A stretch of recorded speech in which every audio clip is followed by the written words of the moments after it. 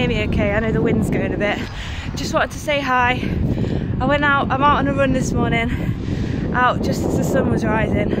It's actually been a while since I've been out where it's been quite dark. It was quite exciting about winter actually. You don't really like winter running normally, but there was something about putting on a long sleeve top and being a little bit crisp that was quite exciting, because winter, pumpkin spice lattes at Starbucks, and all the Costa Christmas coffee flavours as well. Oh. So yeah, so a little bit of light.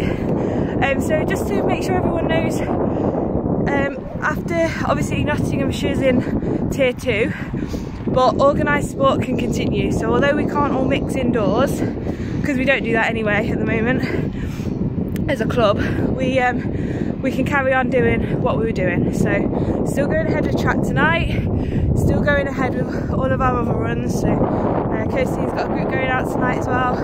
Really excited for track. Hopefully all goes well, and then next week we'll be able to do a much bigger lead run together. We've got plans in place to get that sorted, so it's all really exciting. We're keeping going, we're keeping moving, and if you're starting to feel like the lockdowns are if the lockdowns have had a negative impact on you, don't worry, keep reaching out to everyone. We can keep going, we can keep going as a club, we can still be in a community, just like we were when lockdown first hit us in March.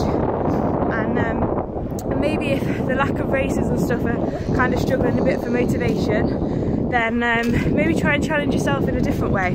So try a bit of heart rate training, so where you run and you try and keep your heart rate down, so clearly in the aerobic zone, so you can talk, have a full conversation, and then if your heart rate starts to go up a bit, you bring it down to a walk. That's what I'm doing this morning. And yeah, just sort of train that engine that is your heart to keep going on those aerobic miles. You could try a bit of jeffing, where you do a structured run walk, or maybe you could do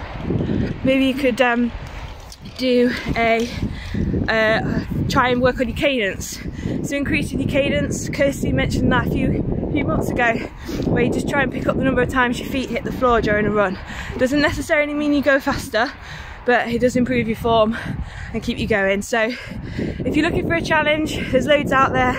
Maybe a virtual runner. We've got a virtual medal one, because virtual runners are a local business. They're always doing medals and stuff and challenges, so there's loads out there. And whatever happens, guys, let's keep going, keep running and keep smiling.